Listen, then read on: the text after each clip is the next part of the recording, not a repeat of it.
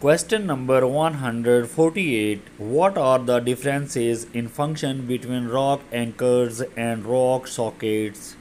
Rock anchors are used primarily for resisting uplift forces. On the contrary, rock socket serves three main purposes.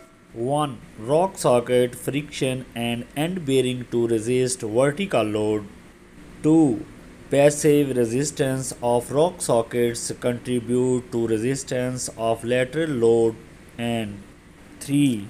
Socket shaft friction is also used for resisting uplifting forces, but only 70% of this capacity should be used because of the effect of negative Poisson ratio.